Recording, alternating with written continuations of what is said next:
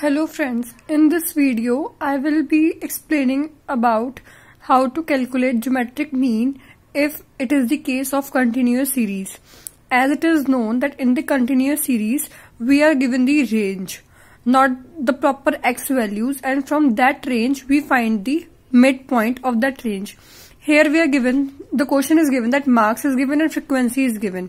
Marks range is given 4 to 8, 8 to 12, 12 to 16 and so on.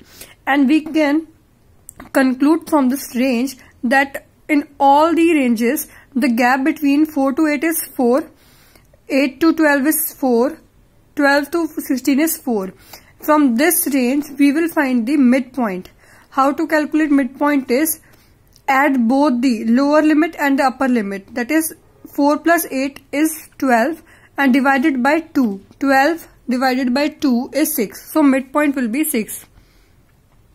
Similarly, we can obtain the midpoints of all the ranges like 6, 10, 18, 14, 18, 22, 26, 30, 34 and 38. Now we are given here frequency. I have to see the formula. The formula is anti-log sigma f log m. So this is m. Now I will calculate the value of log m. Log m. The value of log 6 will be 0.7782. Similarly, I can obtain all the values.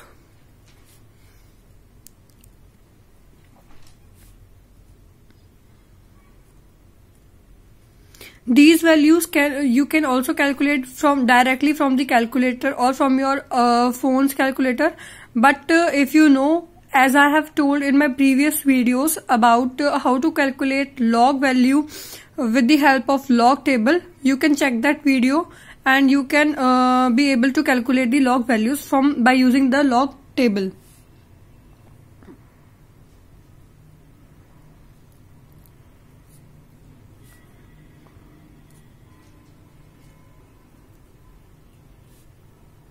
Four seven seven 1.5315 1.5798.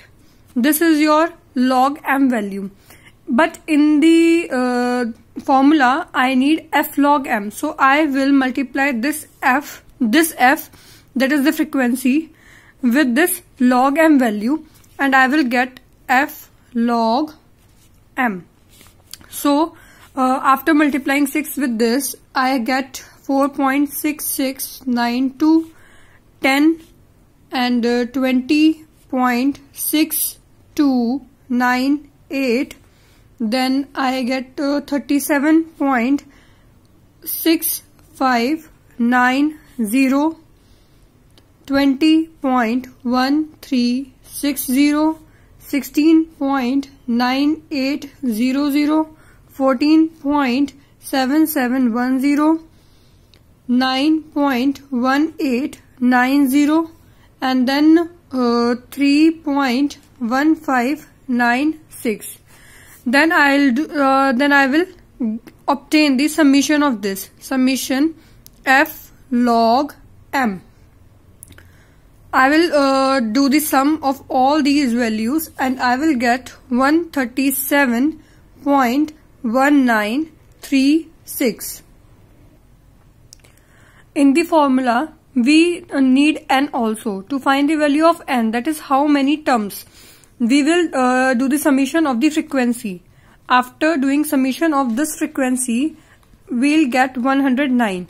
Now we will put these values in the formula and we will get the geometric mean. Therefore, geometric mean is equals to anti-log of summation f log m upon n. That is anti-log of 137.1936 upon 109. When we'll divide this by this, then we will get antilog of 1.2587, and the antilog of this value is 18.14. To know how to find antilog, you can check my previous video in which I have also explained how to calculate antilog by using the antilog table. Thank you.